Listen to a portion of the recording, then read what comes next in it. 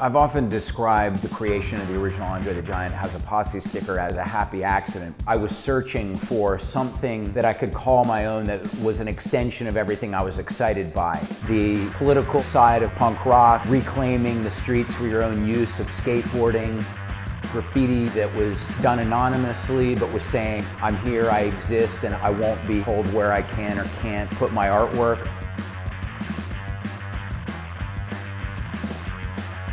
When I started with the original Andre the Giant sticker, it was an inside joke with some skateboard friends and just something fun to do, but I quickly realized that putting something up in public space was making people curious and had the potential to say something more significant. So I wanted to move away from a wrestling reference and an Andre the Giant reference specifically, and more towards a broader meaning.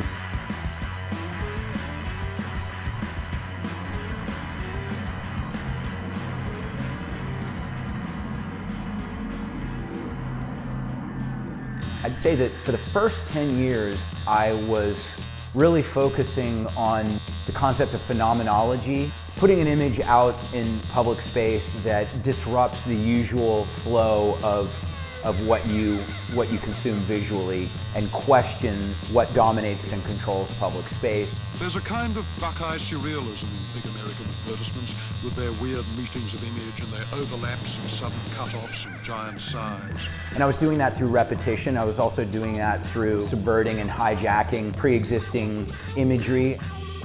I loved Orwell, I loved Ray Bradbury, and the idea of this figure looking back at the mainstream giant, a mysterious counterculture version of Big Brother.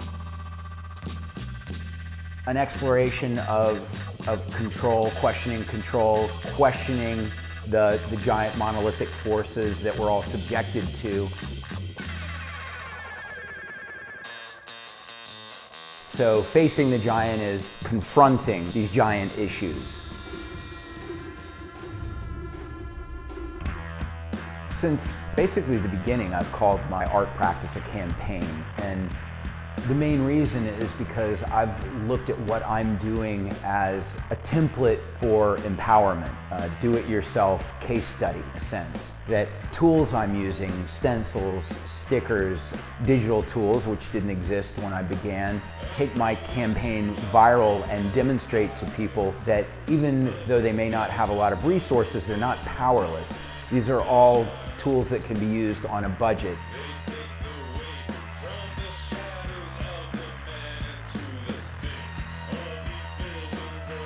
One of the things I loved about doing my sticker campaign and my poster campaign was that I was actually confronting the giant with my work and saying that with a little bit of courage, ingenuity, and even with few resources, but with a lot of motivation, you can actually do things that disrupt the structures the giant has put in place. Even though my artwork has evolved from 30 years ago, I think a lot of the principles that drive my work have stayed the same.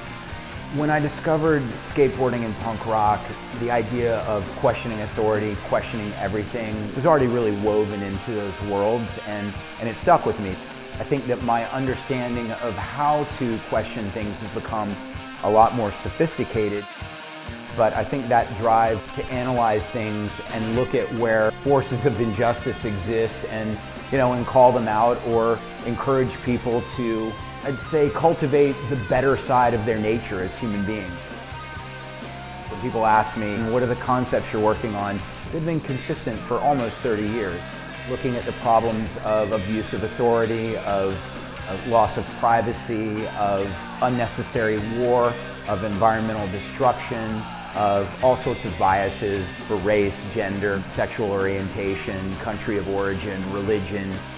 All these things that I think we all understand are ideals of equality that are not borne out in the way things are structured.